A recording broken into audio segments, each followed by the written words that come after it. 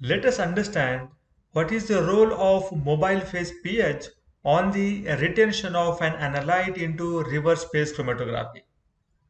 Reverse phase chromatography is one of the most widely used chromatography during the pharmaceutical analysis, and that's the reason it is very important to understand how one can manage the pH of the mobile phase to attain the required resolution and the retention. So let us begin with the presentation now.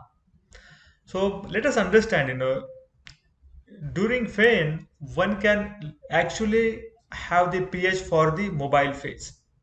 And the answer for this, unless and until you have a ionic compound in your sample, there is no point in having a mobile phase with the pH. So in case if your compound is neutral, right, there is no meaning of having a pH or buffer into your mobile phase, because that will not have any impact onto the retention of your analyte. But in case if your analyte is ionic, either weak acid or weak base, then in that situation you will be able to get benefit out of having a pH to the mobile phase. That is the first requirement to set the pH for the mobile phase.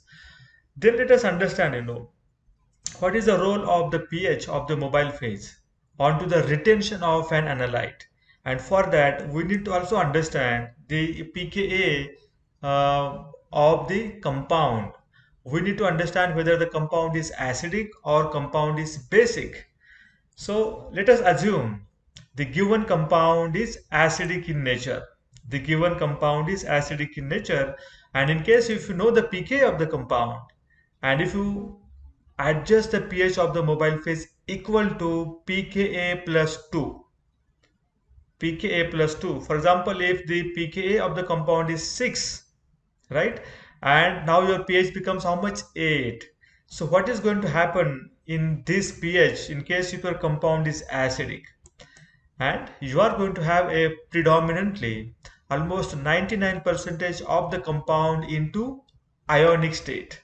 It will be a ionic compound. And if the compound is into ionic state now, it is into a highly polar state of the same compound. It is a polar state of the same compound. And please tell me now, if the compound is a polar, right, what is going to happen as per as the retention into reverse phase chromatography is concerned? So let us first understand how the retention gets happen onto the reverse phase chromatography. See, the reverse phase chromatography is what? It is a non-polar stationary phase and a polar mobile phase. The stationary phase is non-polar in case of reverse phase chromatography. So what is going to happen of the polar compound onto the non-polar stationary phase? Will non-polar stationary phase retain the polar compound, or it will not retain the polar compound? And for that reason, we must understand the law of the like attracts like. The law of like attracts like. So non-polar stationary phase will attract the non-polar compound. The polar stationary phase is going to attract the polar compounds.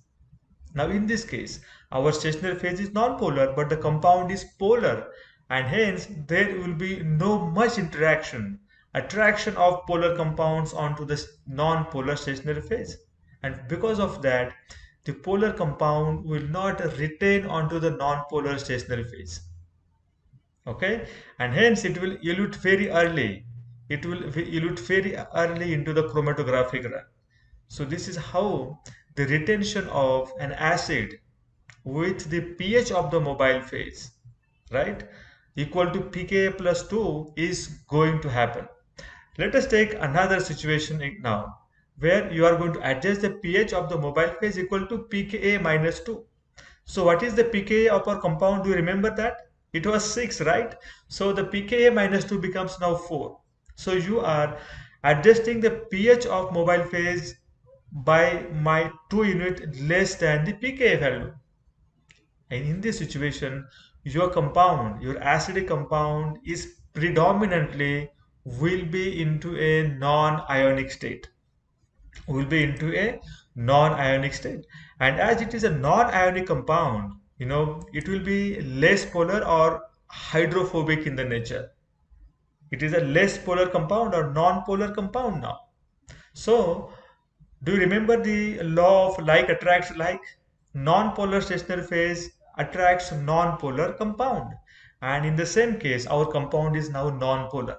And hence, this stationary phase is going to attract this non-polar compound.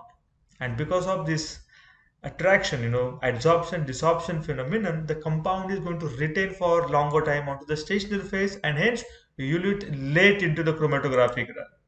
Will dilute late into the chromatographic run. So this is the way you can manipulate the retention of an weak acid, right, by adjusting the pH less than its pKa value or more than the pKa value. So if you keep the pH of the mobile phase more than its pKa, right, then the compound is going to elute very early.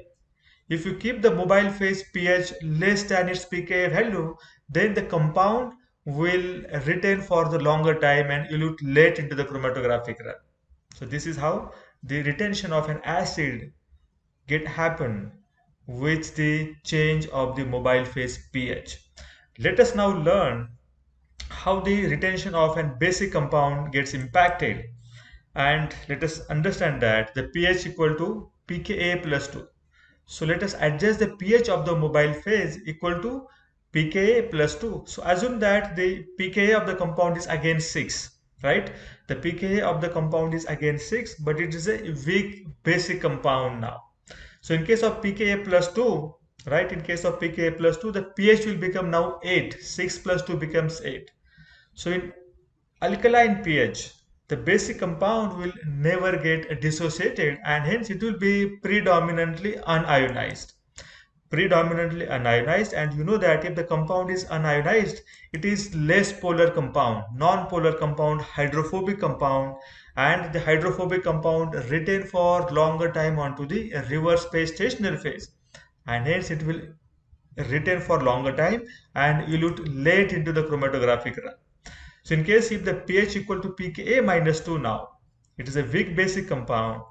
The pH is 6 minus 2 becomes 4, the acidic side, and the basic compounds will dissociate into acidic pH. It will become the more polar, predominantly ionized compound, and the ionized compound is nothing but the polar compound. If the compound is into polar form, right, it is not going to have interaction onto the non-polar stationary phase, and because of that it will elute early into the chromatographic run. So this is the way the acidic compound or basic compound can have a different retention based on its based on to the change into the pH. So let us take an example which is really very interesting, which will help us to understand further, to have this firm understanding about the change into the retention time as per as the pH is concerned. So on your screen there is an example onto the top chromatogram. This chromatogram is run with the low pH value. Okay, maybe let us say pH 2, and the lower chromatogram is having the pH of mobile phase equal to high, means towards alkaline, let us say pH 8 or 10. Now there are total number of 13 compounds present into a sample. Okay, and these are the name of the compound. You can read this name to the into the box right side top.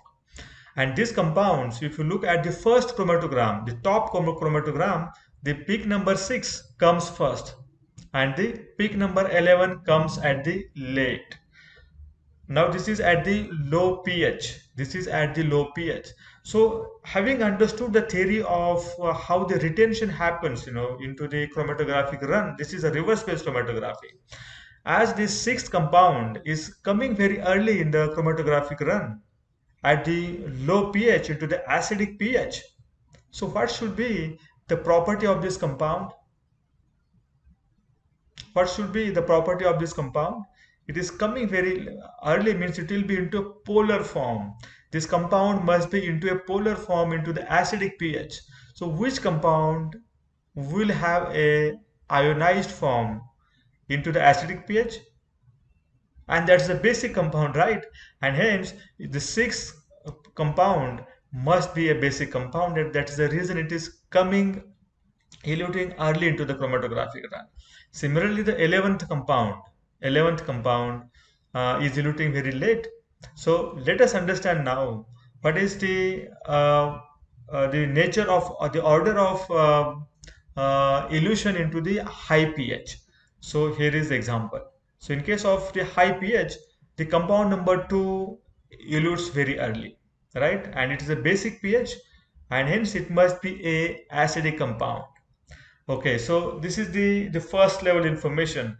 Now, having two chromatograms in your in front of you, let us compare these chromatograms and try to understand why there is a shuffling change into the retention time of the few compounds. So let us understand which compound did not have much change into their retention times. And you will find that compound number 1. See, look, in low pH, and high pH, the compound number 1 has no much change into the retention time. Similarly, the compound number 7, it has not changed. Then compound number 10, there is no change into the retention time of the compound number 10 as well. And 11, it is actually the same. So you can understand that as there is no change into the retention time of these four compounds, compound number 1, 7 and 10 and 11, this compound must be a neutral compound because they do not have any influence onto the change of the pH of the mobile phase. This is first inference you can draw from these two chromatograms. Now let us understand what is happening with the compound number 2. This compound number 2 is eluting at around what time? It is 5 minutes, but now eluting very early at around 1.5 minutes into the high pH. Low pH mobile phase, the compound number 2 is eluting at around, let us say, 5 minutes. But now the same compound is eluting very early into the alkaline pH. That indicates that this must be an acidic compound. So which compounds have eluted early into the alkaline pH? It is compound 2, 3, and then the 4 and the 5. So these compounds, they have a good amount of retention into the low pH mobile phase, right? This compound have the good amount of retention onto the low pH mobile phase. Now what they would have happened to elute early into the alkaline pH? Because they must have gone into a ionization state, and hence they must be an acidic compound. They must be an acidic compound. So the compound number 2, 3, 4, 5 must be acidic compound. Similarly, let us understand, what happens to the peak number 6, compound number 6. It is eluting very early into the low pH mobile phase, but it is retaining for a good amount of time into the high alkaline mobile phase. This means, this compound must be a basic compound. So in the same way, the compound number 8, 9, 12, and 13, right? As these compounds are eluting little late as compared to the low pH mobile phase, they must be a weak basic compounds. So based on this, you can understand, how the neutral, acidic, and basic compounds retention get governed with the change of the pH of the mobile phase. This is really very important to understand because this will help you a long way in developing a suitable, HPLC method in your case. I hope now you must have understood how important it is to manage the pH of the mobile phase to achieve desired retention or the resolution. So thank you very much for watching this video, and I will meet you soon with such kind of informative and useful video. Till then, take care and bye bye. See you soon.